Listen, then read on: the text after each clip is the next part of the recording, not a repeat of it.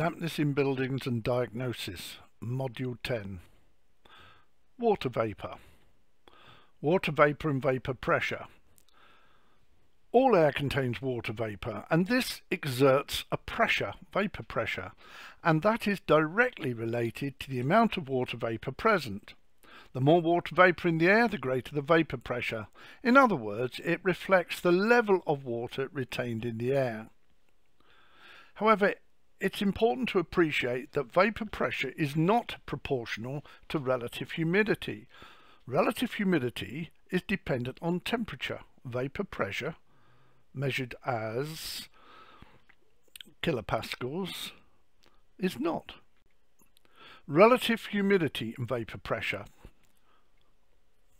There we go. On the left, relative humidity expresses the actual water vapour in the air as a proportion of the saturation level, and this can clearly be seen in the two diagrams to the left. 50% RH at 20 and 50% RH at 10. However, if we deal with vapour pressure, that reflects the actual amount of water in the air. In other words, we look at the diagram again. We're just using arbitrary units. At the 20 degrees, we have 2 units vapour pressure, and at 10 degrees, 1 unit vapour pressure. Indeed, if we increase the size of our bucket in the top diagram to 10 times the size, and put that amount of water into this much larger bucket, there will still only be 2 units of water. It's also interesting to see external atmospheric conditions, the vapour pressures.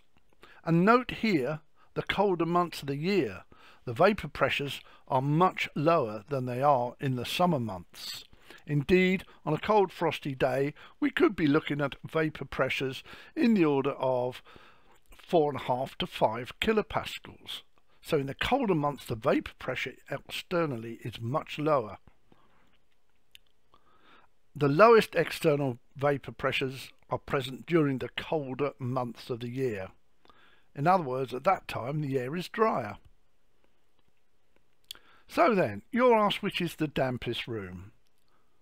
Vapour pressure on the left 1 kilopascal, vapour pressure on the right 0.9 kilopascals. Well, it's the one on the left, isn't it? Quite simply, that's got more water vapour present in the atmosphere than the one on the right. And the vapour pressure is simply reflecting the actual amount of water retained in the air. So the important factors related to surface condensation at this stage are moisture production and surface temperatures.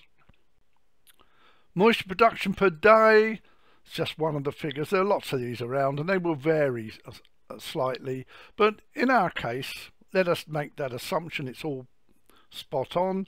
14 to 17 litres per day of water is being produced. And the other feature about water vapour in a building, it moves. Where's most water vapour produced? Get a high vapour pressure in the kitchen and bathroom, large areas of water vapour production.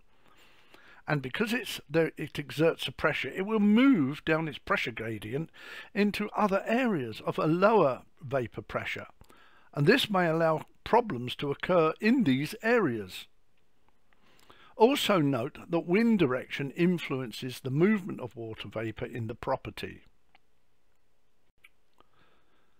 Internal and external environments, well, in an unoccupied house there's roughly the same level of water vapour inside as out. It simply comes into equilibrium between the two. There's very little difference in vapour pressure. After all, what is a house without anybody living in it? An empty box. There's no water vapour being generated internally. However, if we look at an occupied property during the colder months, there is more water vapour internally than outside, simply due to occupational activities. Thus, we now have a difference in vapour pressures between inside and out, and this is known as the differential or excess vapour pressure. However, during the warmer months this should not be the case, as we'll see in a later module. Ventilation is better with open windows and doors. But during the winter we do get this difference in vapour pressures. the differential vapour pressure. The total vapour pressure internally is the sum of internally generated water vapour plus the external water vapour. That gives us the total moisture vapour. So we start finishing off then with more water vapour internally than externally. It's a combination of both internally. And one can see here the relationship between internal and external vapour pressures. The bottom is the external, the red graph is the external, and as we can see that as the external levels of water vapour go up and down slowly, not the quick peaks and troughs, but overall, then so does the internal vapour pressure. It follows it. The internal levels are affected by external conditions, and sometimes this can be quite considerable. So what is the basic methodology that we could use? Well, number one, the thermohygrometer. We use a thermohygrometer to determine air temperature and relative humidity. Some of them will also determine the dew point. We can then use a psychrometric chart to determine relative humidity dew point if we've only got the temperature and humidity. And from this we can also calculate the vapour pressure. So if we simply take temperature and humidity and look at this psychrometric chart, on the right scale is relative humidity and the bottom is the temperature. Note the 100% relative humidity line where the air is fully saturated with water. It's at this stage that water will start to come out of the environment. So then, let's imagine it's 60% relative humidity at 20 degrees centigrade. We mark these on our psychrometric chart, where X marks the spot where the two factors meet, and then we project a line across to the 100% mark. We cross the line to 100% and then drop a perpendicular, and this says that the dew point, i.e. the point at which condensation will occur under those conditions, is 12 degrees centigrade. Indeed, we can spread the line even further across to the left to our vapour pressure and get 1.4 roughly. So the vapour pressure under those conditions is 1.4 kilopascals and the dew point is 12 degrees centigrade. We can also use a psychrometric chart to look at temperature changes to a lower relative humidity. For example, imagine it is 80% relative humidity at 15 degrees. What temperature change is required to reduce the relative humidity to 60%? Far more reasonable. Well, let's mark the spots. There's our 80% line and there's our 15 degrees. What do? We simply project the line horizontally across to the 60% RH mark or line and then drop a perpendicular, and what does that tell us? It tells us that in order to get a relative humidity under those current conditions, 80% RH at 15 degrees, to get a relative humidity of 60%, much lower, we need to increase the temperature to 20 degrees. Once we know temperatures, relative humidities and the dew point, we can look for surface temperatures by using a surface temperature thermometer. And this will tell us whether the surface is at or below the dew point or above.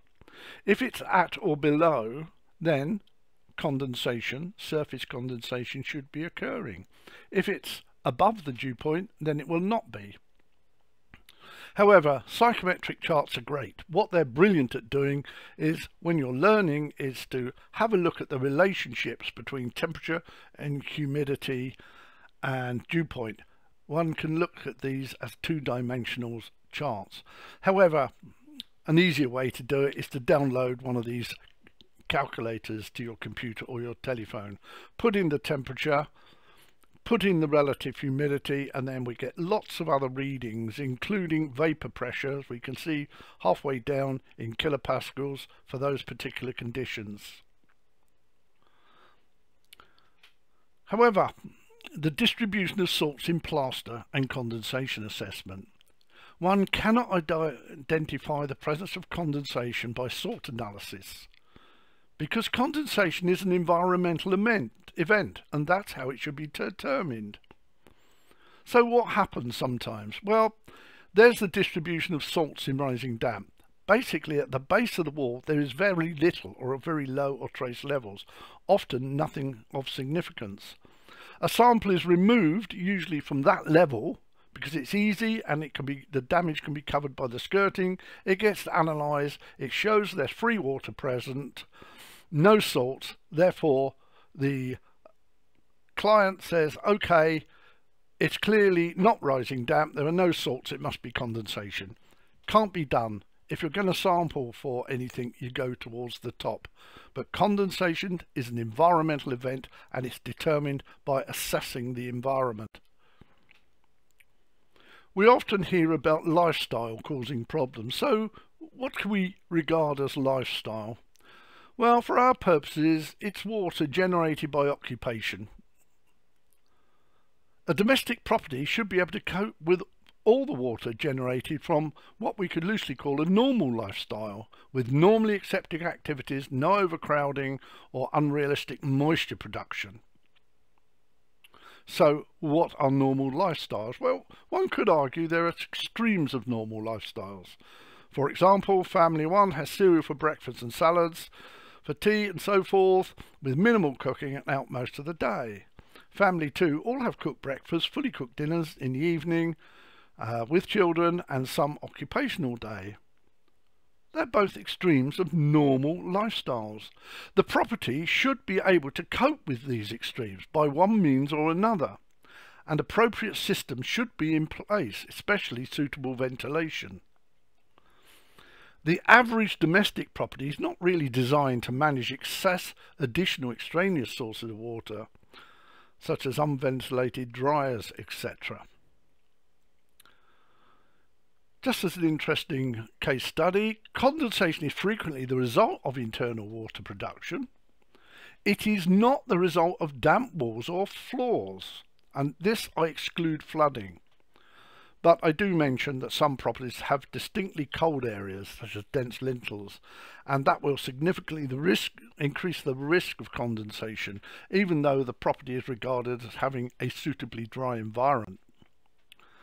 This was a property in London, a ground floor flat, part of a much larger complex. I think there were 5 high, and it was a U pattern of building. It formed a U shape. And there's the north wall, rear wall, and there was a legal case over this because the lady was losing property, had lots of mould, had real problems with her clothes and so forth, and was suing for damage.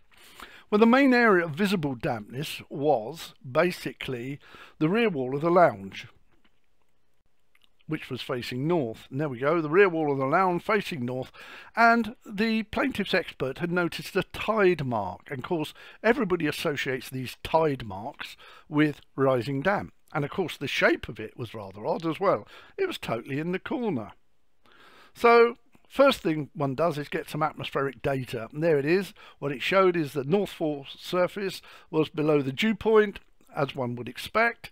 Indeed, the wall was actually running water. There were water literally running down the wall at the time of the inspection. And also we were taken, the vapour pressures were measured.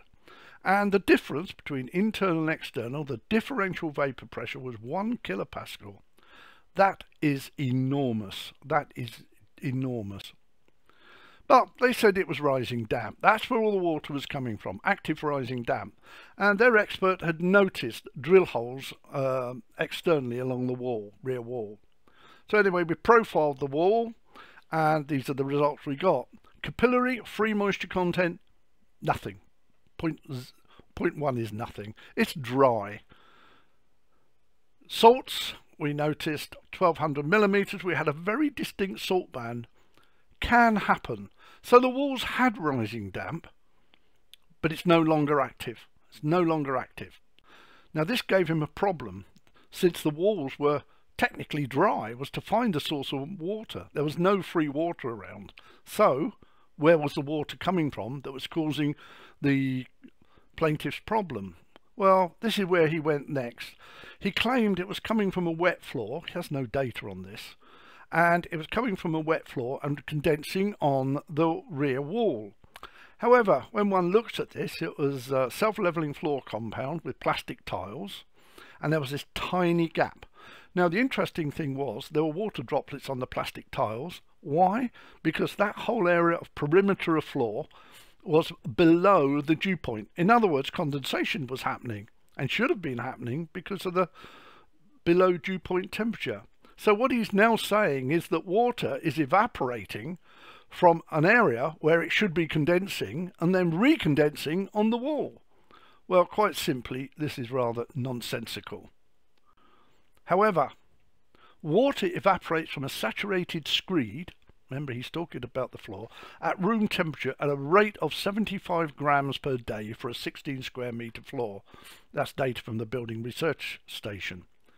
And in reality, a wall should be no different. An average individual's lifestyle, i.e. by occupation, can produce around up to 3,500 grams of water per day to 9,000 plus grams of water per day. Huge amounts of water compared with what could be lost from saturated screeds or walls. Thus, the origin of the water causing the severe condensation was simply the plaintiff's lifestyle, that is, her water she was producing from occupation, and it was absolutely nothing to do with dampness within the fabric of the building. However, that was a snapshot survey. And of course, the previous methodology will only give us a snapshot of the conditions at the time of the visit. But conditions change continuously, and it's likely that the conditions responsible for the problem will occur at times other than the time of the inspection or survey. It therefore frequently becomes essential in such cases to monitor the environment over a period of time in order to assess the long-term changes in conditions. Dampness in buildings and diagnosis, end of Module 10.